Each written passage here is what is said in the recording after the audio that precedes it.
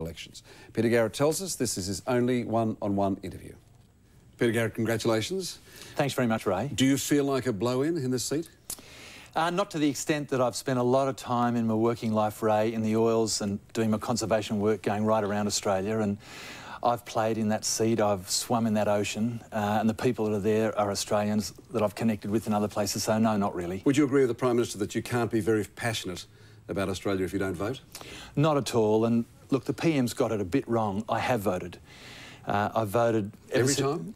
Just about every time I can remember, and certainly when I've been in the country, and even when I was out of the country last time with the oils in 2001, I voted. You know that if you can't prove if you voted, the locals could well call you a hollow log in this, that you've just sort of blown in.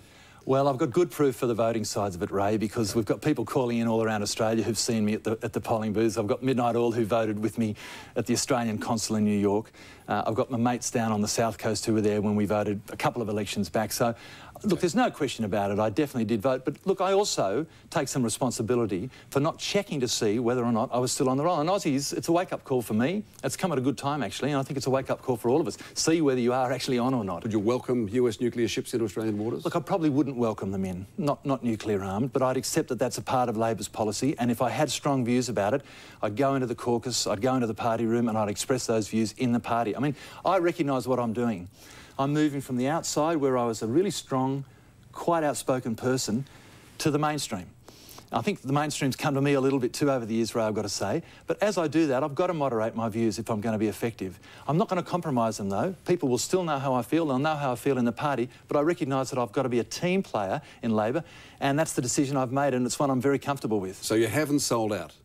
I don't believe so. But, Peter, have you done a backflip on Pine Gap Base? I don't think so. I think it's really a recognition that the whole strategic environment has changed, Ray. I mean, I'm still as concerned about nuclear weapons as I ever was, and I'll raise those issues really strongly. But you wanted that within base the caucus. out. Well, now you can yes. live with it? Well, you know, in the age of terrorism, I think it's playing at the moment a really important function in terms of eavesdropping and checking out what terrorists are doing. The whole situation has changed since the 80s when I was a very strong anti-nuclear campaign. I think those issues are still valid, but terrorism obviously changes the complexion a lot, and there's a strong argument for the bases doing that anti-terrorism role, and it's part of Labor policy, and when I'm in the Labor Party, I'll accept it. Will you fight the unions who support logging in old-growth forests? No, but I'll attempt to persuade my colleagues that there are solutions in the forests in Tasmania which can protect both jobs and the trees. I think that you can have sustainable forest policy. I mean, I look at the policies of the Liberal government on issues and I understand why I'm joining Labor. I mean, you know, Labor at least is talking about climate change and global warming. Here we are sitting in Sydney in winter, it's as hot as hell out there, you know, second-degree water restrictions, the country's in drought. We're not talking about what we're doing in terms of global warming, we're not talking in terms of what we should be doing with Kyoto, we're not talking in terms of what we should be doing in actually marrying up the business of making the economy and the environment go together. That's the real challenge for modern governments in the 21st century, and I think Labor's in a really good position to do that. Will you support ethanol, for example, Peter, to try and clean up the air? Well, you know, Ray, ethanol's sort of one of those questions that I could sort of try and make up an answer on the run, but I honestly have to think about it. I haven't really got myself right across it all right at this moment. How about saying sorry and reconciliation? I think that's important. The government should say it? A Labor government should say it? I believe so, yeah. I think there's a place for a proper apology in the reconciliation process. I don't think there's any doubt. So tonight, what comes first for Peter Garrett? The passion or the power?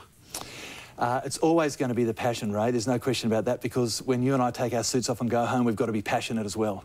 All right. Wish you well. Thank you. Thanks very much. Thanks, Peter.